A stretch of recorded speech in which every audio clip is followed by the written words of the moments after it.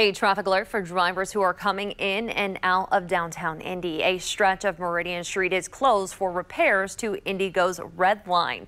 WRTV's Caitlin Kendall joins us live tonight with the latest on that construction. And Caitlin, I understand many people, including myself, didn't know that this construction was starting when it did. Yeah, Nicole, you're right. You are not alone. Many people I spoke to say they didn't know about this closure until they drove downtown and they found this: road closed signs and construction equipment hard at work.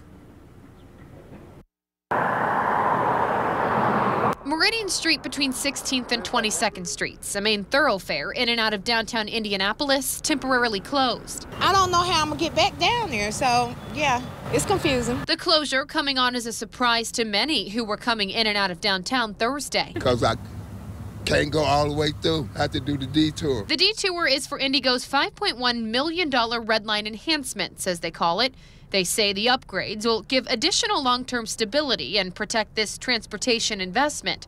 They'll add additional rub rails and repair damaged pavement on bus lanes and station bus pads. It's a reconstruction of sorts for the line, less than 4 years after original construction. Yeah, I think it's not great that they're having to redo it after it was just torn up not too long ago. People who ride the Red Line and live nearby say it's a bit of an inconvenience. I pay for the bus, so I should be able to go all the way down. I have to get down on 16th Street, and I have to walk all the way down to 25th and 30th.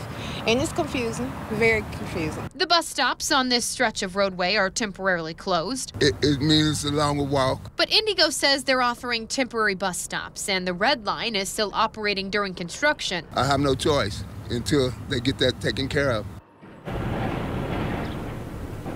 IndyGo did tell me when I asked why no one was made aware of this closure ahead of time, they say that they let people know through their weekly newsletter, their monthly newsletter. They also say that they let people know through their community outreach team. I'm also told that at every single Red Line bus stop, they also have on the bus boards information about closures so that riders know where they can get on at alternate bus stops. Regardless, if you knew about this closure or not, it's going to stay closed for the next 2 to 3 weeks. Live in downtown Indianapolis, Caitlin Kendall, WRTV.